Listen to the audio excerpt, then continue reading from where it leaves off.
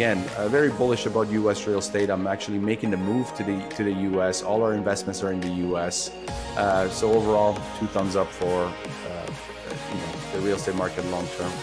Welcome to the Wealth Strategy Secrets of the Ultra Wealthy podcast, where we help entrepreneurs like you exponentially build wealth through passive income to live a life of freedom and prosperity. Are you tired of paying too much in taxes, gambling your future on the stock market, and want to learn about hidden strategies for making your money work for you?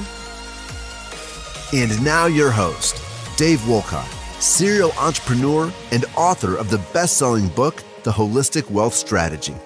Hey everyone, welcome to today's show on Wealth Strategy Secrets. We've got another awesome show for you guys today. Today we are joined by August Biniaz. August is the co-founder and COO of CPI Capital.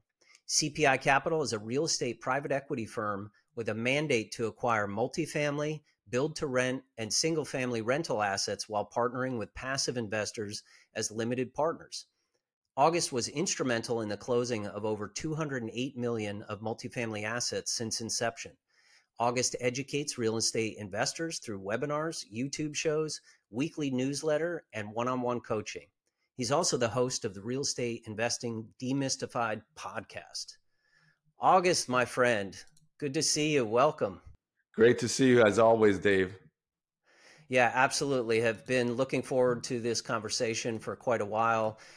There's so much going on in the marketplace. Seems like on a monthly basis right now, just so many different changes and everything.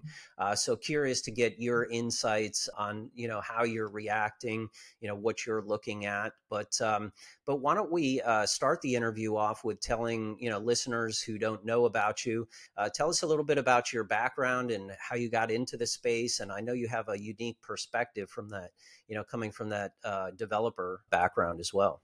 Absolutely. Absolutely. Yeah, I'm really a real estate guy. I started out as a real estate agent close to 17 years ago.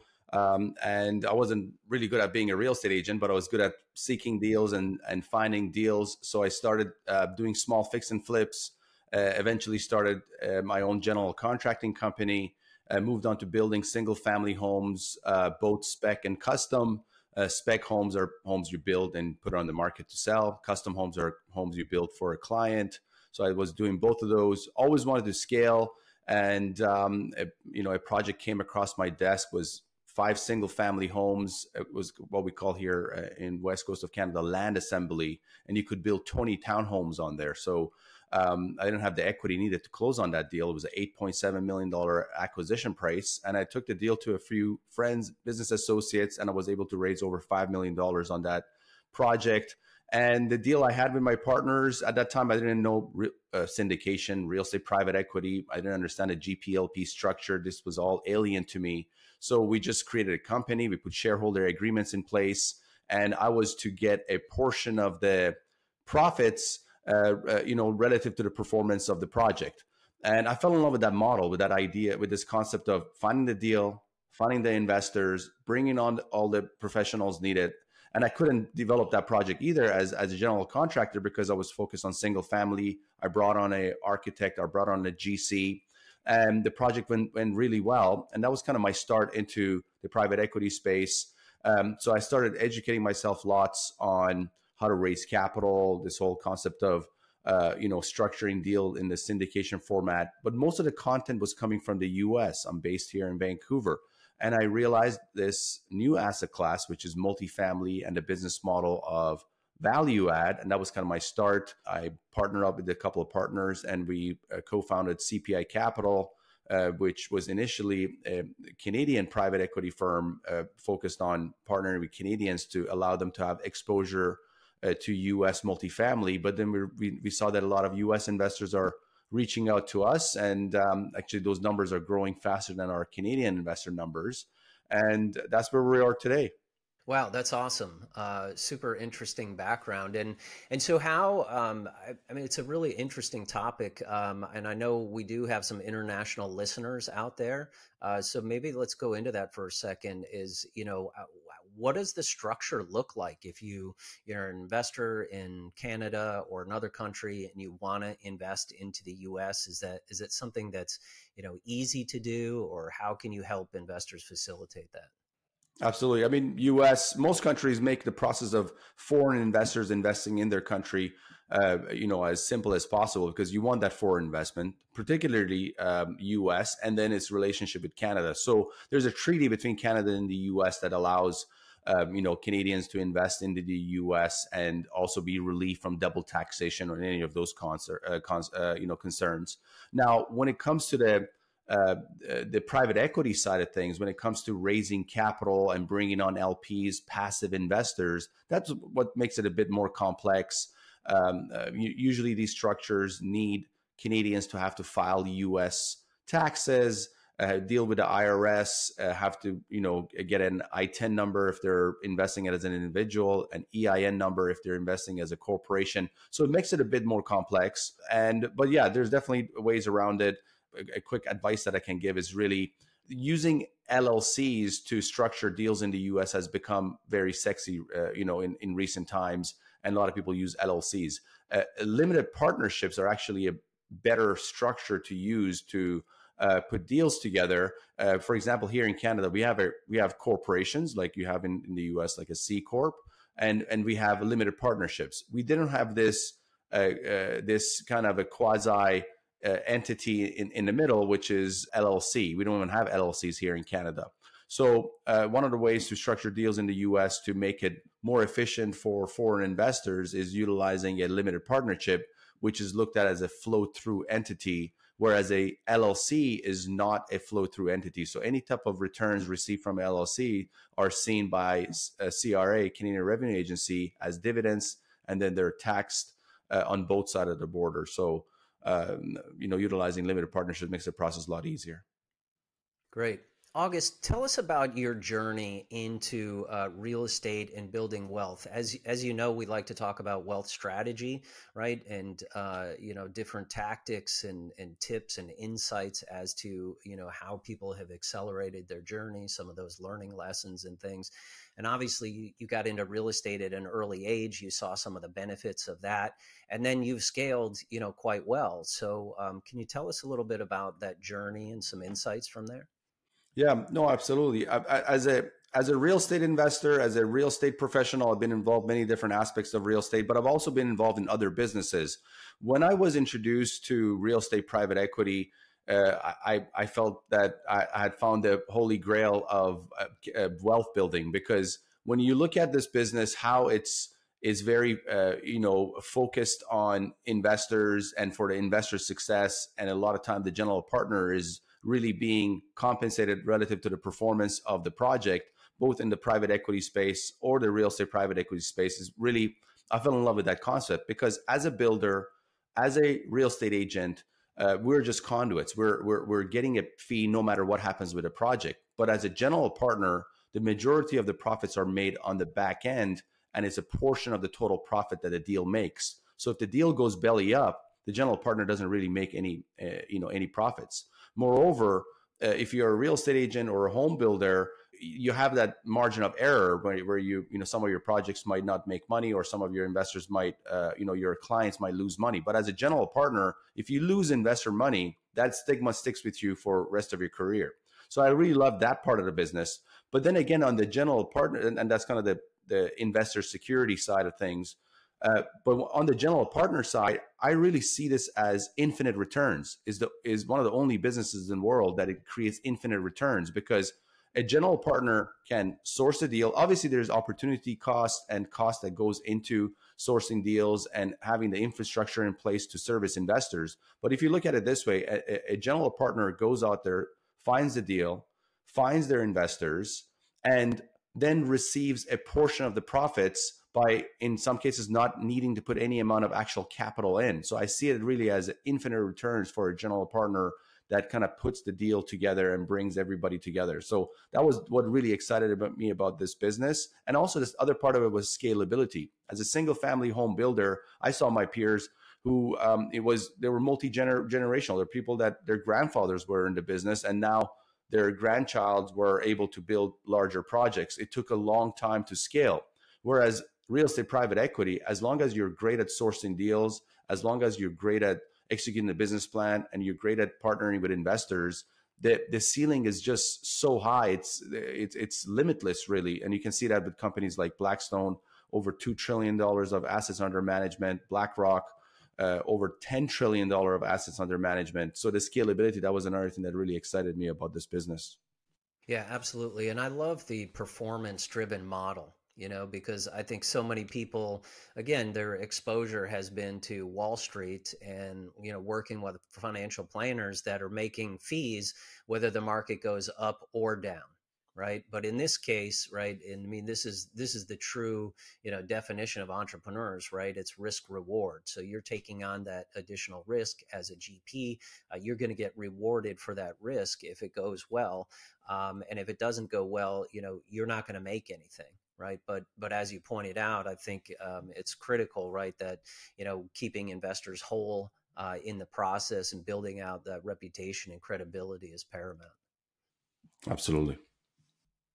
Any other, so I know you do a lot of coaching, you have multiple shows and such. Are there any key insights that you're constantly, giving, some of the people that you talk to in this whole, space of investing and growing their wealth?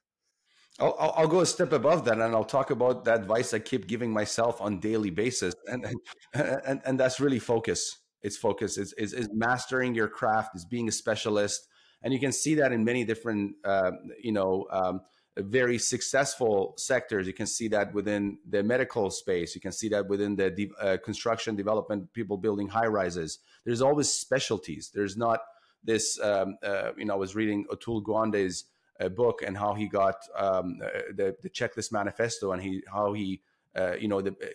actually formatted his checklist from a lot of these high rise and these big project developers. And they initially, back in the day, it was a master builder that basically oversaw all the aspects of developing a project.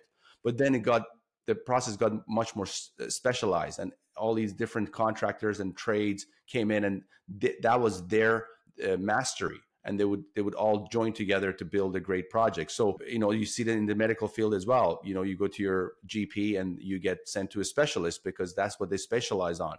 So I would really say, having that focus and being great at what you do, and then scaling from there, really, right? You can always grow from there. You can always scale from there. If you have mastered, a niche within the real estate space. For example, the real estate ecosystem is so large. There's a lot of different business models. There's short-term rentals, fix and flips, ground-up developments. There's syndication, be it multifamily or other business models. Is mastering, one aspect and then growing from there. And for younger people, if somebody's younger listening to this and they haven't really finished college yet, I would say the same thing: is going through college, getting a degree, and then going from there. I know so many lawyers, attorneys that don't even practice law. They're doing other businesses. A lot of sports agents who come from the law background. So mastering something initially and scaling from there would be my advice, quick and simple. 100%. That is one of the top 10 traits of billionaires, is staying focused in only, 1 to 3 areas. It's amazing. And the further up you go in terms of net worth, it's just less and less things that they actually do. Like a lot of the, top billionaires, they're just focusing literally on one thing. That's all they do, and getting kind of deeper there. And it's interesting because I think there's also a little bit of a push-pull there. Because if you're wired as an entrepreneur, you get excited about shiny little objects and things that could be great, here or there. So it definitely takes some work to become focused. What are your thoughts, August, in terms of, if some folks out there are interested in getting into this space as an active investor versus passive investor? And I think it's a really important distinction, because sometimes people get excited, or they might start as an LP and then they might think about kind of expanding, into the space because they've had some success and everything. So, what are your thoughts on the dichotomy between those two? No, for sure. With the success that real estate has had over the last, 10, 12 years, there's been a lot of LPs that have seen so much significant returns on their investments. And they're like, how is this even possible? And that was really the impetus for them to want to kind of explore this space and get into the space. We can see that with many physicians who've come over and have left their practices as cardiologists or neurosurgeons to be syndicators. And it's really mind-boggling to me because my mom always wanted me to be a physician. And these days I'm telling my mom, hey, mom, look, all these doctors are coming into my space, the real estate space.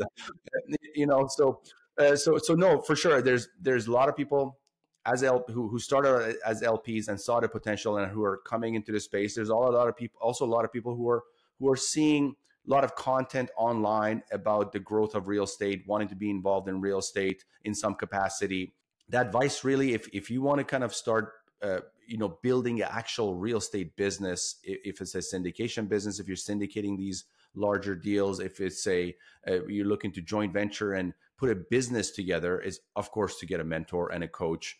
There's, this business gets complex. You're dealing with a lot of money. You're dealing with institutions for debt and other items. So it's very important to have coaches and also immersing yourself in the space, podcasts, just as this one here, YouTube shows, books, immersing yourself in the space and understanding that this is not a kind of a side gig or a side hustle. This is a full-time business and you're competing with people who have dedicated their lives to this business. And there's a bit of survival fallacy as well. A lot of times people come into the space and they see that, random person, a chiropractor who came and has $1 billion of assets under management, and they see that survival fallacy, but they also don't see a lot of people who came into the active side and didn't make it. Give a quick story. When I was building single family homes, at some point, a lot of my focus was being as a custom home builder. So I wanted to be the best custom home builder. Anybody who built homes in our city here in Richmond, I wanted me to be the top builder. And I was getting a lot of contracts. All my time was more focused on building custom homes rather than spec homes as a developer.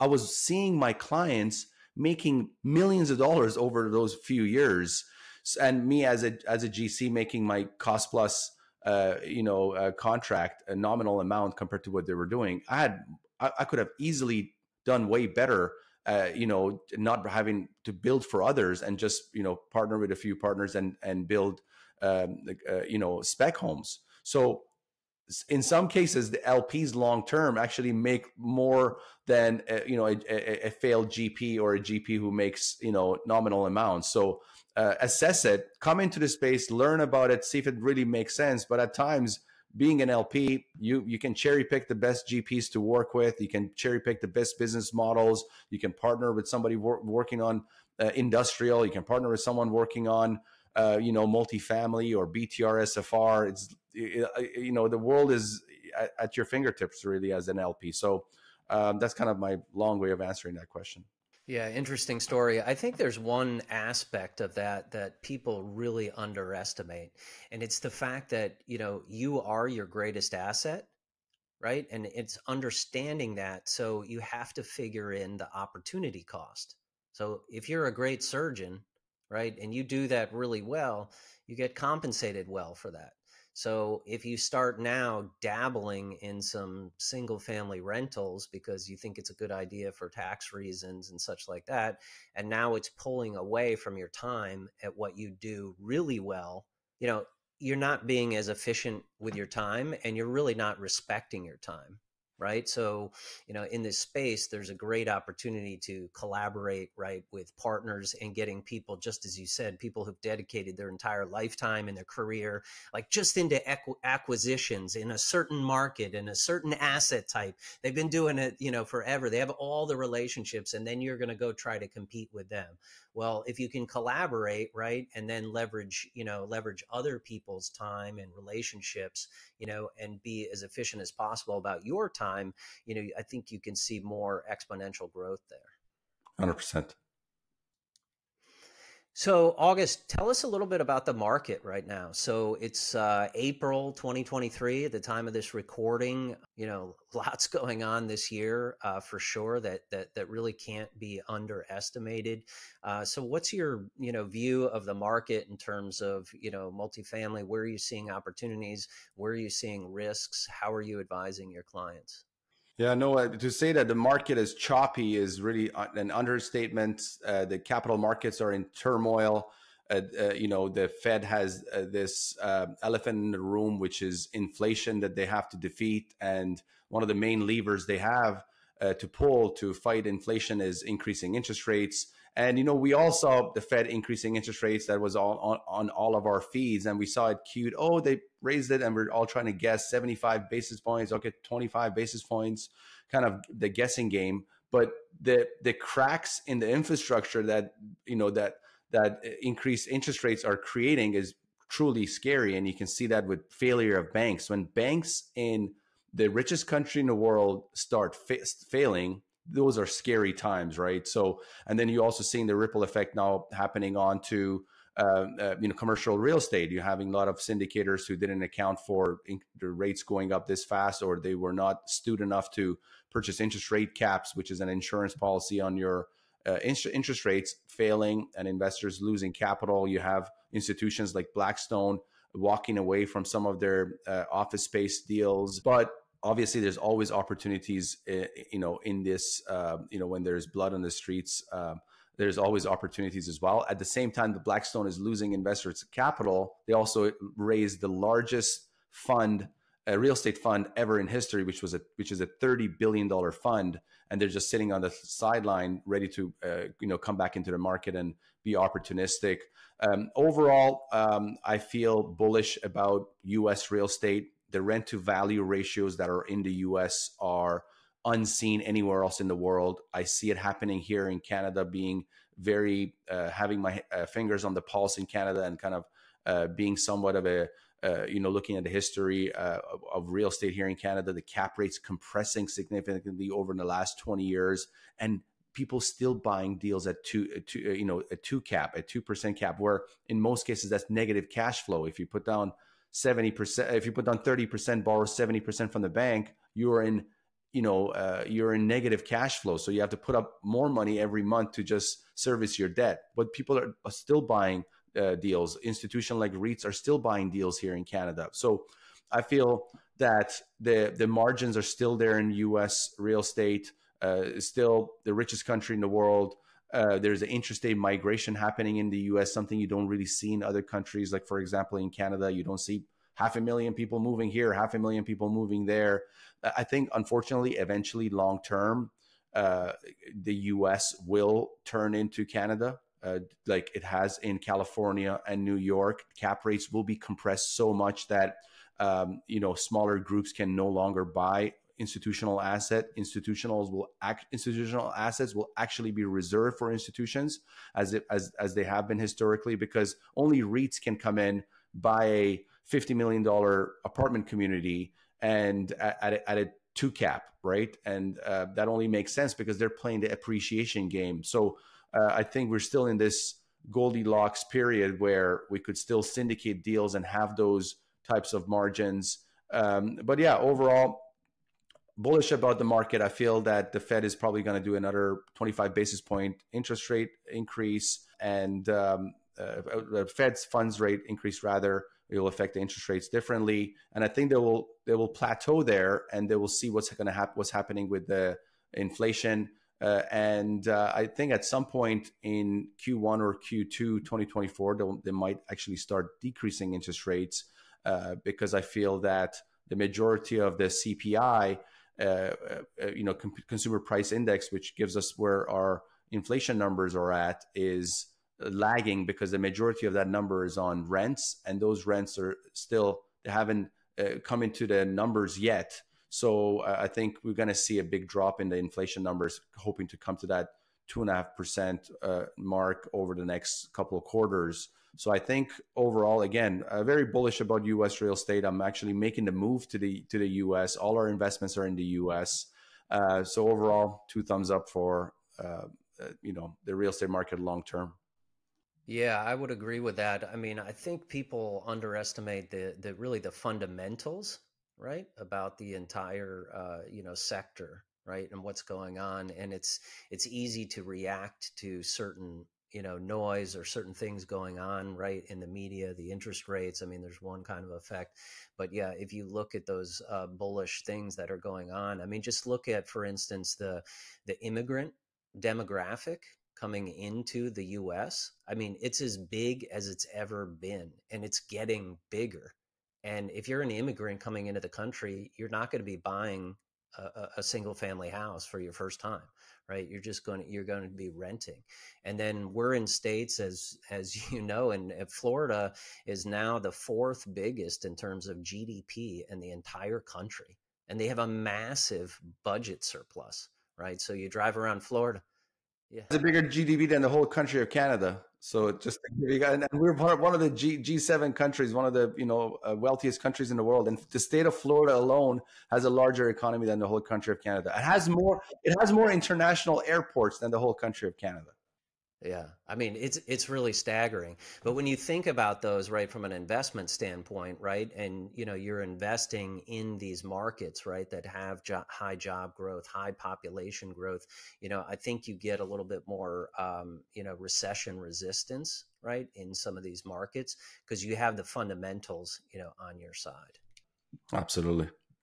And what do you think from the build to rent perspective? I know that's a new asset class. A lot of investors might not necessarily be familiar with. So what are your thoughts there? Absolutely. Yeah. Build to rent, is a very interesting asset class. I got to give a quick story about where BTR-SFR came from.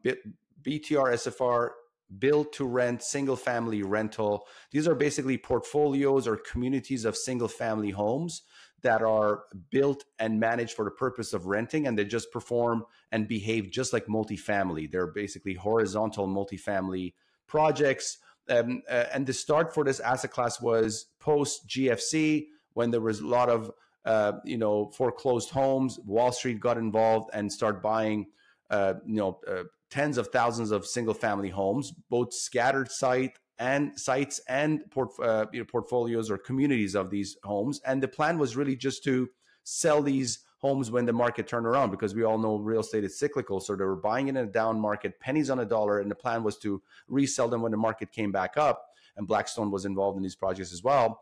But what they did is, while they were holding these assets, they started managing them. They started renting them out, and they realized that single family homes in a portfolio, in a community, they behave just like multifamily, and their NOIs were very high. And they basically was a start for this new asset class that was created. And then when the interest rates when the economy came back up and the price of single family came back to where the market was, and they could no longer buy these things pennies on a dollar, Wall Street actually started building single family these SFR communities, these BTR communities, and from the ground up. So they partner with developers to build these things. So that's kind of the start of BTR-SFR. You see a lot of them, being built in, again, the Sun Belt, because the business model makes sense. So we are very bullish on this asset class because, if you have an option to live in an apartment where you have tenants, have neighbors next to you, above you, below you, or you live in a community of single family homes, obviously the choice is there. And then also, since it's not like you're going into a neighborhood and you're renting a single family home and people around you, most people own their homes. In a community of single family homes, everybody rents. So on this kind of the comfort level of renters, they feel great as well. And some of these communities have amenities as well. But as far as syndicating these deals, we looked at a project where we got involved with where it wasn't built yet. And it's pretty difficult to get investors to come on board for something that's not there, something they can't feel and touch, something that's not stabilized. So the business model that we're looking at within the BTR-SFR space is stabilized, already performing assets that are at least 50 single family homes as a community, up to 100, because that's the sweet spot for this asset class. But yeah, it's a new and up and coming asset class. I'm sure if you're listening or watching this show over the next little while, you hear more and more about it. So watch out for that asset class, and to have some exposure to it would be great as well.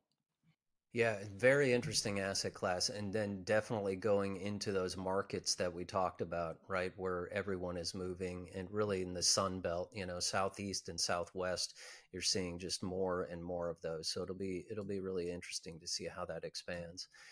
August, as a top performer yourself, what would be the single biggest insight you could provide to our listeners around, your personal performance that's yielded the biggest results?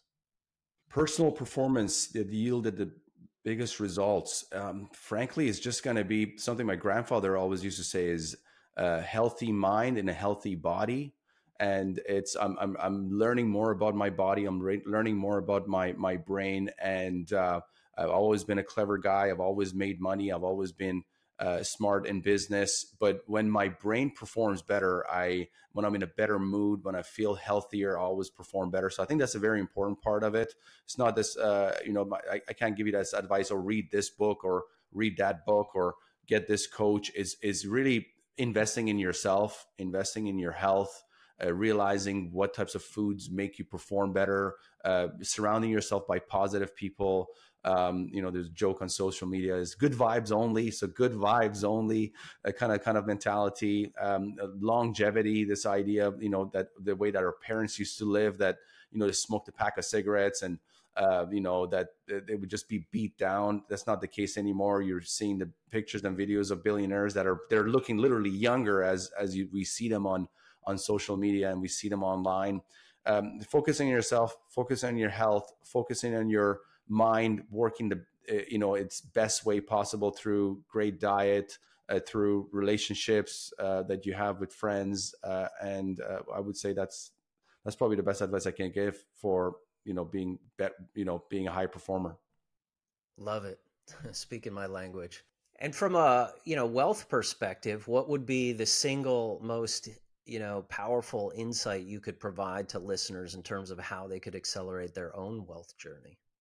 It would really be diversification. What I saw over the years with a lot of people in real estate, they get hyper-focused in their own space. A lot of developers actually go bankrupt because they're so focused into their next project and rolling their wins into their next deal. They never diversify.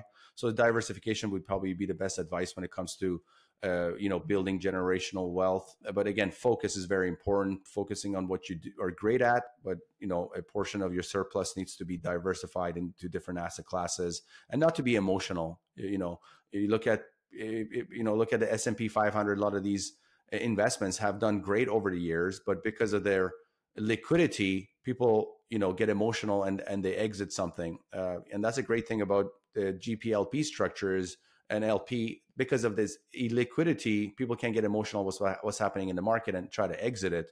The general partner makes that decision on behalf of the LPs. So diversification, partnering with the right people, and good friends, good partners are very difficult to find. So when you do find the right partner, is to cherish that partnership, really. Awesome. August, thanks so much for coming on the show today. If people want to learn more about you or connect with CPI, what's the best place? Yeah, best way to connect with me is on LinkedIn, August Biniaz. Just search me on LinkedIn. Send me a message. Love to book a call and chat more. CPIcapital.ca is our website. A lot of information. Our blog is on there. Our podcast, Real Estate Investing Demystified. But yeah, reach out to me, send me a message. Love to book a call and have a chat. Awesome. Thanks so much for coming on the show today, providing so much value to the listeners. Really appreciate it. Absolute honor and pleasure to be here.